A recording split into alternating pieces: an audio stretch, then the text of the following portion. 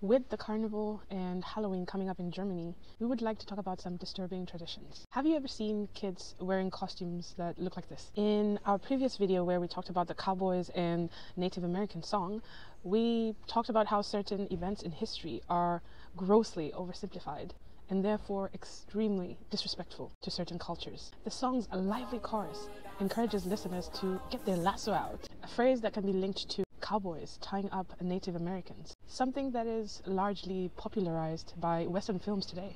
Such things are not a reflection of actual historical events, which is the genuine tragedies faced by indigenous populations. Keep in mind one specific example where European settlers killed up to 56 million indigenous people. Such reductionist portrayals, whether in movies or in songs, they run the risk of sidelining the real identities and the real struggles of Native Americans, all for entertainment.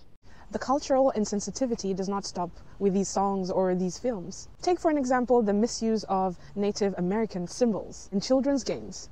In Berlin today, there are several totem statues all over the kids' playground. Take for example the one that is right behind me at the kids' playground in Wuchsbach, Friedrichshain. You will find kids tying one another up on them. Encouraging children to tie each other to the totem poles perpetuates harmful stereotypes.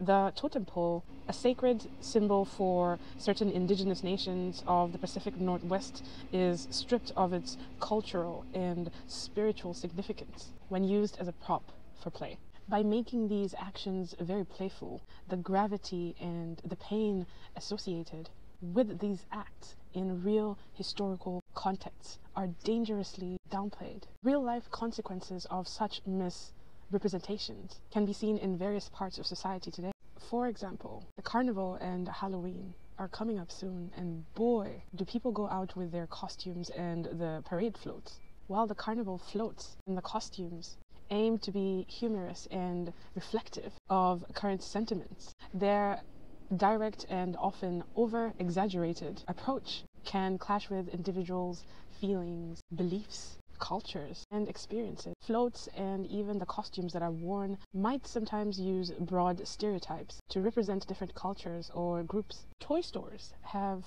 commodified Native American culture by selling costumes featuring sacred items. Such commodification and trivialization can perpetuate the idea that the Native American identity is merely a theme or a costume devoid of its real historical and cultural significance.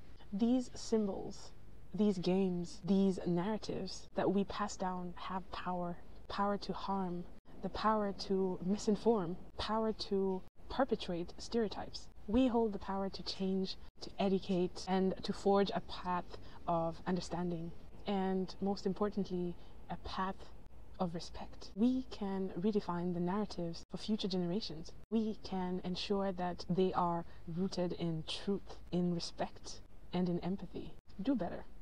Until next time.